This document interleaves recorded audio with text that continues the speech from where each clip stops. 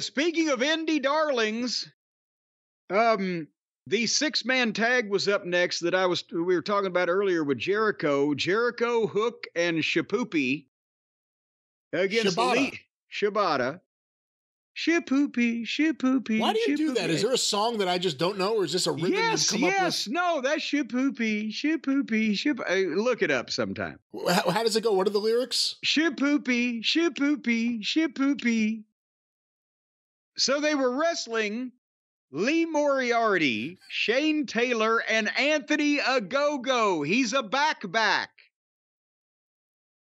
And I'll save you the details of the match. Basically, we talked about it earlier, that Jericho was being the prick and the foreshadowing heelishness, saying, hey, I'll tell you what to do. You do this, you do that, you do the other thing. Bask in the glory and greatness of me, and we'll be fine.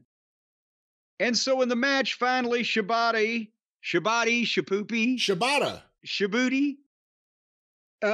What song is this?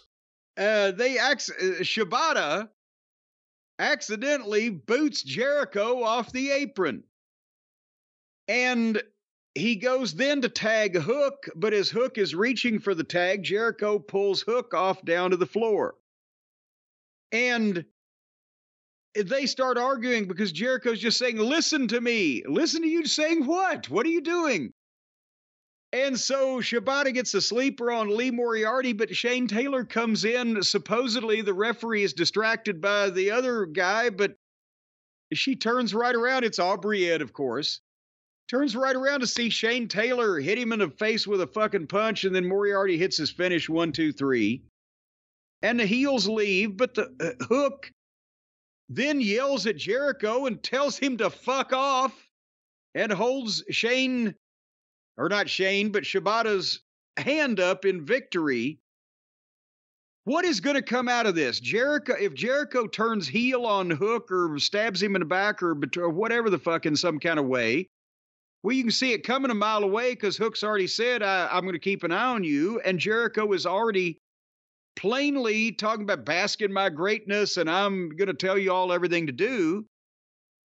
But if it was some kind of swerve and Jericho is indeed the babyface and Hook's going to turn on him, well, Jericho's acting like a dick for no reason. And if they're really going to swerve us and neither one of them's going to turn, and what the fuck is the point of all of this? Are they just trying to make it so we see what's coming a mile away so we're interested? And I don't know what this logic is. Do the fans seem interested in Chris Jericho right now? No. Not in any way. No. Yeah, not in any way. I repeat, no. I'm saying not in any way. So I don't think the fans are getting any interest in any of this. But what are they trying to do here? I don't know what they're trying to do. Sell pay-per-views.